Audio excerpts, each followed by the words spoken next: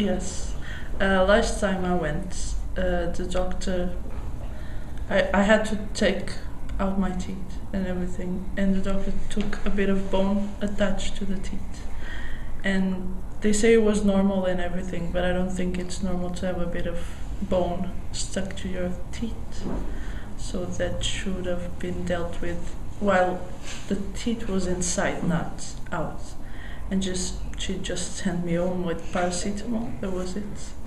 I went back home, and while I was on the plane, I don't remember if it was the landing or taking off, I feel all my face like something about to pop.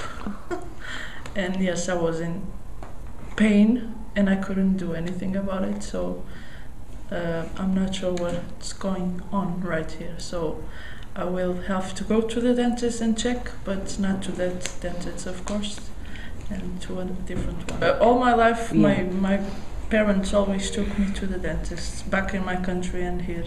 So I'm not afraid to go to the dentist or anything, but that situation made it a bit hard to go back.